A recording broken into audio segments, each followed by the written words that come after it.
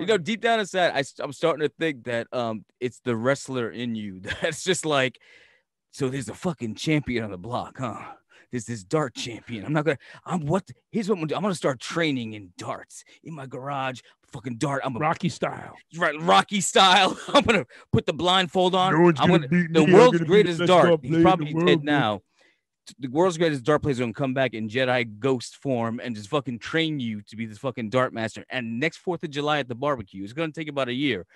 Next 4th of July, you're going to cut that promo. You're going to challenge Johnny Dardo from across the street for his dart heavyweight championship of the world. That's right. And I can hear Mickey in my head. What's the matter with you? Can't you hit a cork, kid? Come on.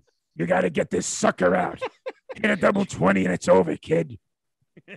You got to get a banner made. It's got to be like fucking DartAMania, right? You get a DartAMania fucking banner up, right? You don't even say anything. Tell you something, brother. You don't even go to the barbecue and cut a promo like, yo, Johnny Dardo, I'm gonna challenge you to the shit. No, you don't say nothing. You just walk up, step to the fucking thing. You fucking slap the burger out of his hand, and then you point at the DartAMania fucking poster. That's right. That's right. Right here.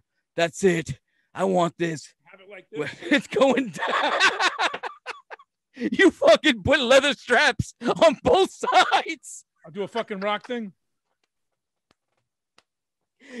You fucking right. That looks like the NWA world title that fucking Flair brought.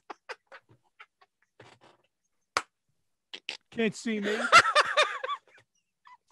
You got a staple, 2 straps. Yes. Can't see me. I'm the dart champion, biatch.